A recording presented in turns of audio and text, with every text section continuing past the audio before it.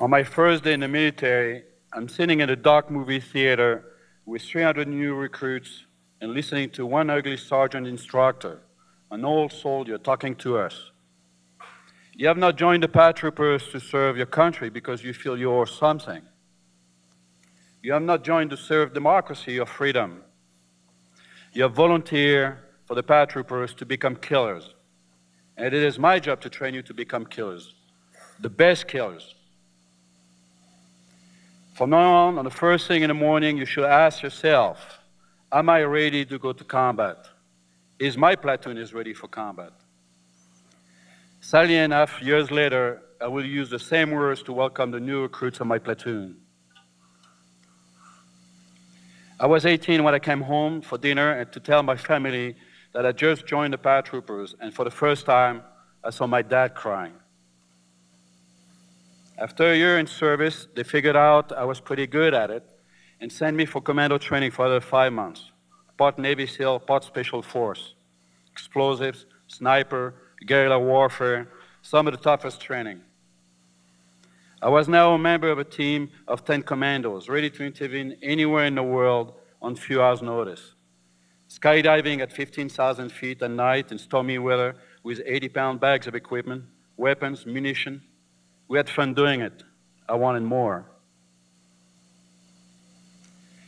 My first operation was in Chad, patrolling the border with Libya for 3 months. We thought we were a bunch of Laurents of Arabia. Nothing really happened. I didn't enlist to escape anything. Sure, my family was maybe a little poor at the time, but my parents were always there for us and always food on the table. My mom made clothes for us. We never missed anything, and always plenty of love. I enlisted because I wanted adventures. I wanted to test myself. What kind of man will I be in war? Finally, in September '83, we got the call for a good war, Lebanon. I didn't know yet, but it would be a fateful year for me. We beach landed out of those World War II landing boats. We could not use the airport due to the fighting, but nobody was shooting at us. That was good news. We were slightly disappointed. A few hours later, we were in our new post on the Green Line near the French embassy. At 2 o'clock in the morning, someone welcomed us by blowing a couple kilos of plastic explosive below our windows. Nobody was hurt. Just a reminder, this was a war zone, just in case we forgot. Our mission, bring peace in between factions. How the hell you do that? I was not trained to do peace. I was trained for combat and to kill. When is the last time a soldier won a Nobel Peace Prize? Our rules of engagement were very simple. You only return fire when one of your guys is killed. That really sucked. Every time the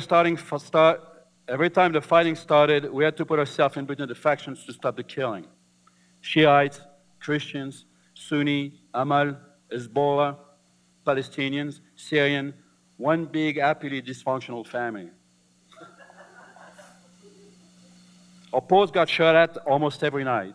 RPGs, small firearms, nothing big, but we never really slept at night. Occasional artillery shell or mortars for good measure.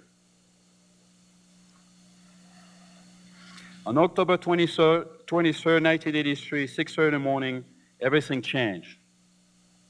2 suicide bombers drove the truck full of explosives into the U.S. Marine barracks at the airport and into the post of a French paratrooper company. 241 U.S. Marines and 58 French paratroopers killed. The first couple of days, we were hoping to find survivors.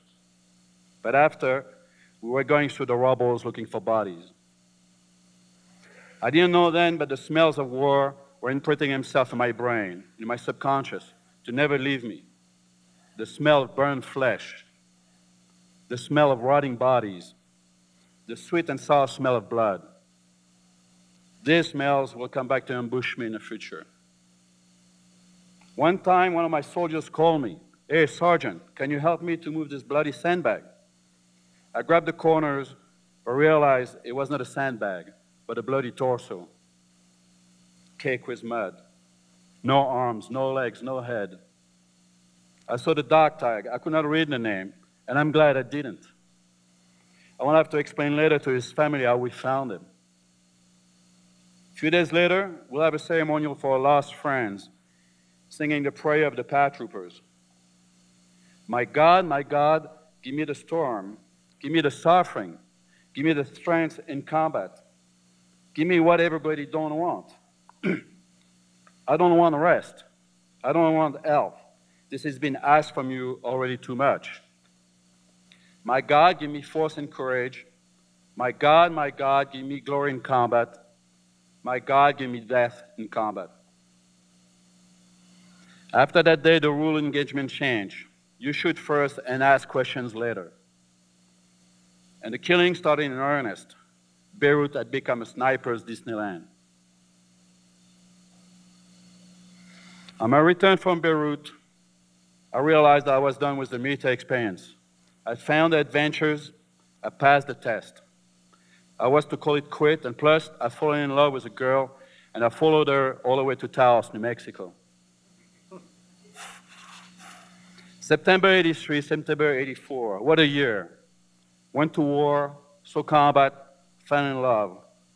What else you really need? For a while, I forgot all about the military, the war, the commando team. I was not missing any of it. I was looking for a new life with my girl and have a good time. I hate dreams. I hate other people's dreams. I'm sick of other people's dreams. I have no dreams. I wake up every morning without dreams. Why should I have dreams? I don't need to dreams to rehash everything that I've done and seen. There is nothing wrong with me. I just stopped dreaming 23 years ago in Beirut, that's all. Even my ex-wife called me once. She had a bad dream about me. I was caught in a tank battle in some war zone taking pictures and got killed or badly hurt. She was not sure. A bad dream was not very clear. You guessed it, a month later in the West Bank, I survived a tank shell that exploded 15 feet from me. But I felt I was lucky that day. A young 21-year-old Palestinian fighter was standing next to me, in between me and the impact of the shell. He took the blunt of the shredding shrapnels, his body cut in half. He died instantly. I was okay. I was not hurt, just smeared from his blood. So if you dream about me, do me a favor. Please keep it to yourself. I find myself a new mission, to change the world with my photographs. Wanting to be a photojournalist was my dream since I was 16 years old. So there I was going to change the world with my cameras. But that noble idea went away quickly. I understood I couldn't change the world. All humans have done for the last 10,000 years is eat, drink, shit, make love, and go to war. Who am I to change the world? So maybe I should lower my expectation, only if I could make a difference. Tell the stories of war with my photographs. After a few years of conflicts coverage, Nicaragua with the Contras, in the jungle of Chiapas with Zapatistas, Palestine, Israel, Iraq, I didn't make a dent. Didn't make any difference to them. They keep on to eat, drink, shit, make love, and go to war. Maybe I will try only to show what needs to change, what has to change, what can be changed. But sometimes I feel like I'm wasting my time with my cameras, taking chances in war zones. Sure, any magazine is ready to give $5 million for the Brad Pitt and Angelina Jolie's baby pictures, but they sure won't pay me $25 for my pictures. So I guess now I'm just merely a witness of human insanity. All I want really is to be there and see it all for myself. Now you're going to see some of the photographs of what I've seen.